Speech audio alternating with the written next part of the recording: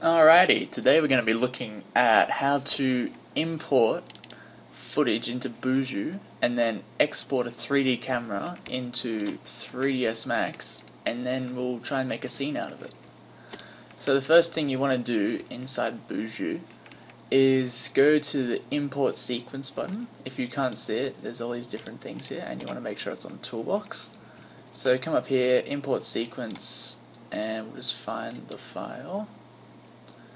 And users, desktop, and track.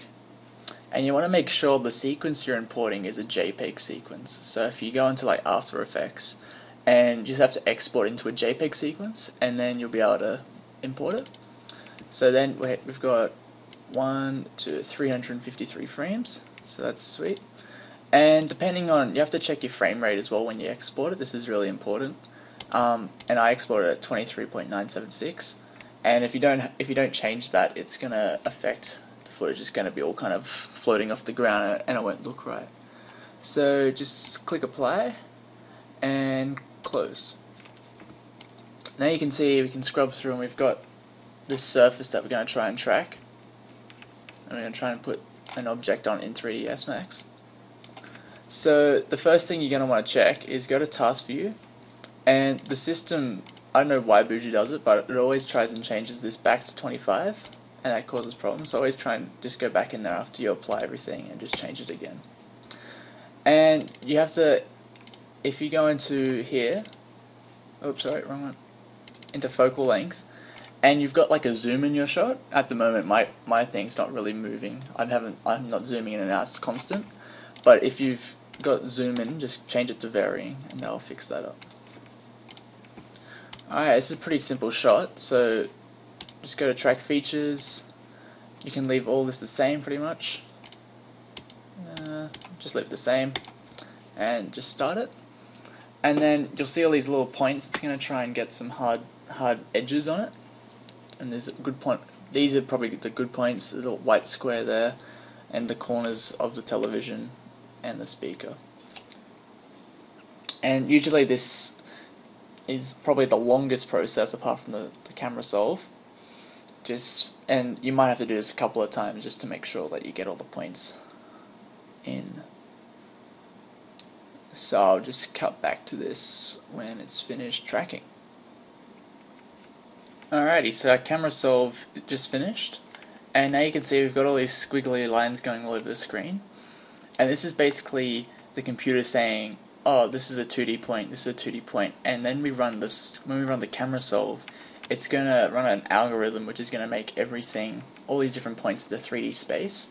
So then the computer will know, oh, okay, that's back there, and this points forward, and then it can create a virtual plane that we can place stuff on in 3ds Max. So if we go into the camera solve, and just tick these two, radial distortion and camera path smoothness, and then just click start. And sometimes this might take a while, or it might be really quick. So we shall see. And it looks like it's going to be fairly quick. And this free and the solve just finished.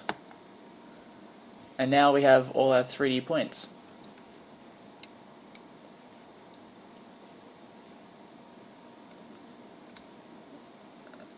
They seem pretty good.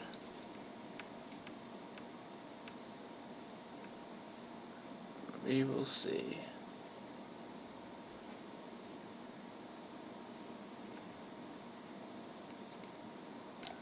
Alrighty, so if we go 3D mode, if you hold down shift, you can zoom around and rotate. And middle button in holding shift is that. And that's pretty much all you need to know.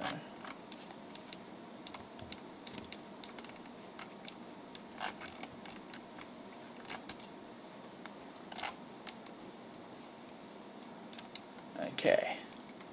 So it thinks our camera's all the way up here, which it really isn't. So this is the scene that it's made out. It thinks that's probably the TV, that's the bench, and this is the cabinet next to it. which isn't correct at all. So you want to go into here, and then we want to rotate the whole scene so that looks a little bit better. And you want to try and make your plane, so this is obviously the table, you want to make this flat onto the ground plane, which is looking quite good. That looks pretty good. Yeah. Okay. Now comes the tricky bit. If we go into 3ds Max, you can see that we have the y-axis going that way and the x-axis going that way. Boujou thinks that the y-axis is actually the z-axis, so everything's going to be all weird if we don't fix that, and the z-axis is also going up here.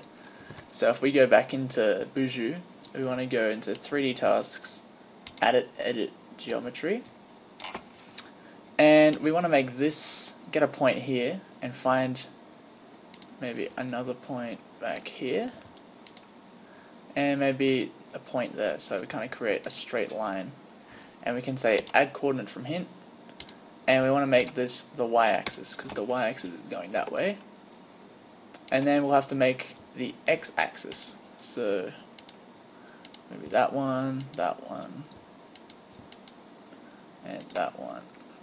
and that one.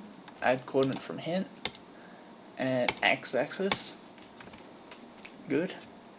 Now we need a z-axis. This is usually the hardest one if you don't have much vertical space in it. So maybe just this one, or this one and this one. This would work. You only need 2 for this one. Z-axis, and boom. And then you need to click update coordinate frame. And let's just add an origin one, so add coordinate from hint, and let's just make that the origin, so when we import 3ds Max, that point is going to be the center of our scene. Now let's go back to 3D and see what that did. And now the ground plane looks a lot better. Quite a lot better. Looks like it's stuck a lot more to the ground, which is excellent. Okay. So we've put our scene out, we've got it all organized. Now we can export it for 3ds Max and see how it turned out. So let's go export camera solve, and 3ds Max. Now let's scale up the scene by about 100, and browse, and let's just put it into the track folder, and let's go track 3ds Max. Perfect. And save. Alrighty, so that exported that. Now you come up to max script, run script, and for some reason sometimes it's not going to like it, so you'll go in here and it'll be error, and this reason is you just need to take out this line of code, this little bit, and just press delete and save that, and then just try and rerun the script, and voila, we now have our camera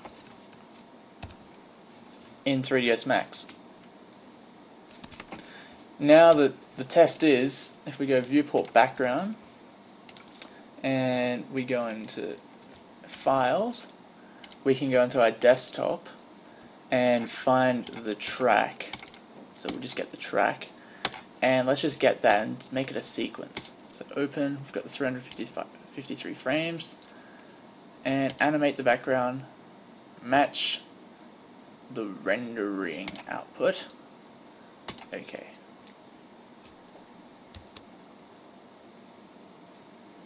And now we've got our plane moving around in 3ds Max. Excellent. But there you go, so that's how you import 3ds Max objects, a camera, from Boujou into 3ds Max.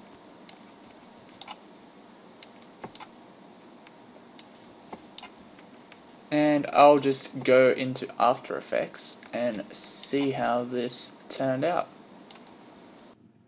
Alrighty, so now we're in After Effects, so we just need to import our rendered footage. So if we go to the folder, Track Render, and here's our outputted 3ds Max render. I rendered it in OpenEXR because that gives us an alpha channel which we can import into After Effects, so we can overlay it over our footage. So here's our track that we just exported from 3ds Max, and let's put that on top of there.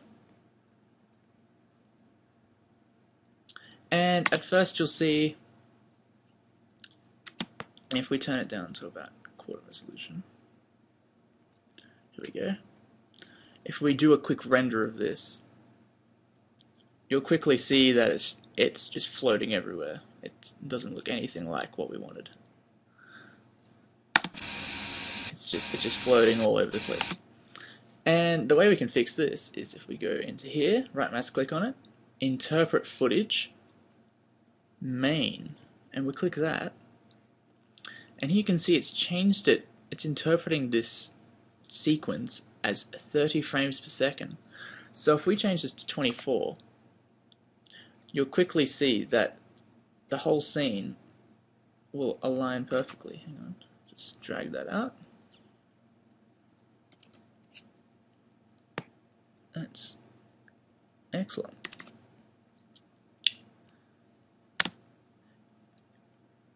And now it's perfectly going to fit that space.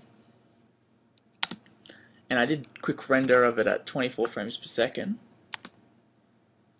and this is what it turned out like.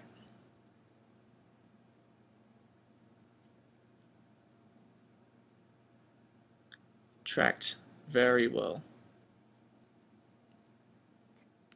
Alrighty, so that's pretty much it. I mean, with more complicated scenes, that's pretty much all you need to do, and it will track in perfectly.